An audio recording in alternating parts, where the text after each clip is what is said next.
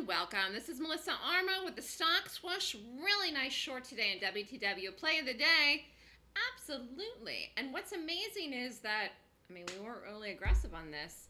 So watch something else out of the gate, and one of the students brought this up, quickly rated it. Had a good entry in it though, that's for sure. So ended up doing it here. Then we added a little bit more in here, and we really got, I would say 99% of this drop. Beautiful exit. Beautiful exit. And I said 1760, 1757, 1750. Low of the day so far, 1755. Let's take a look here at the market. Ooh, the market is red. So, I don't know. I guess then WTW could go farther.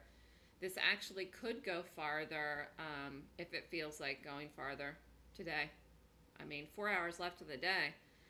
But again, if you did the morning play, I would say be done. But for those people that want to watch this for an afternoon setup, it could have it. It definitely could have it. This is not an earnings gap. This was a news gap or some kind of downgrade or something, I think it was. But again, gaps can happen for many reasons, but the primary objective, and what I teach people how to do, is to see the gap and then rate it in the pre-market or the post-market, and then determine if it's a good long or short. So again, this was not an earnings gap. Earnings season doesn't really start till tomorrow, but it did rate good enough to do, and it did work, and it was a short, and it did have a pretty decent move here. And again, so happy that it worked in the morning and as quick as it did into the drop into 10:30. So if you're interested in doing what I do or learning more, you can take the class this weekend. It's April 13th and 14th. Email me at melissa@thestockswoosh.com. Have a great day, everyone.